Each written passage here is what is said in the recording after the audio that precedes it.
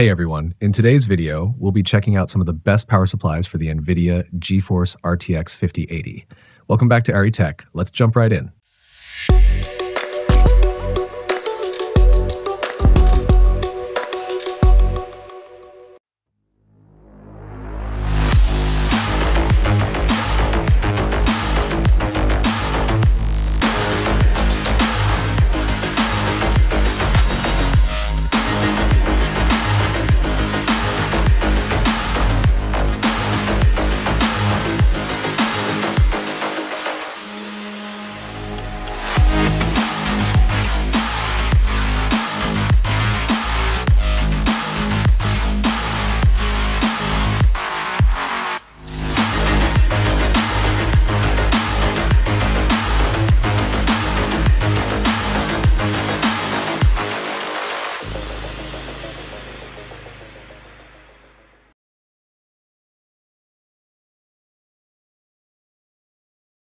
Introducing the latest NZXT C-Series power supplies, redesigned from the ground up to power the latest components. The new C-Series are compatible with ATX 3.1 and PCI-E 5.1 standards, ideal for NVIDIA RTX 40 series GPUs. They also boast a compact, low-noise design with fully modular cables, so you only need to connect the cables you need. To start, take note of the plug, power switch, and 0 RPM mode button on the back of the PSU. This area should be facing toward the back of your case, where most PC cases have a clear cutout with mounting holes.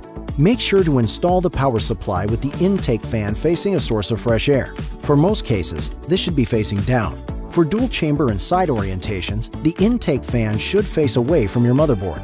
Your NZXT power supply comes with all the cables you need. You can also refer to the manual for an inventory. Most systems require the motherboard power 24-pin and the CPU power 8-pin cables. Check to see if you need 1 or 2 connectors, as it differs among motherboards. If you are running additional accessories such as RGB products, liquid cooling, or additional SSDs or external hard drives, you will need SATA connectors for each device. Many GPUs use a PCIe 8-pin connector. Some require 2 or more. If you are installing an NVIDIA 40 series GPU, then you will need the 16-pin 12-volt 2x6 cable. It is important when installing this cable to ensure that it is fully plugged into the GPU housing and that no contacts are visible. We'll leave the cable management to you, but once you run your cables up to your various components, all that is left is to remember to flip the power switch on and start your system. When working on a PC, always remember to turn the power off and unplug it just to be safe. One more thing. Keep in mind that the 0 RPM fan mode is activated automatically at certain power loads. You can deactivate this mode by pressing the button on the back of the PSU.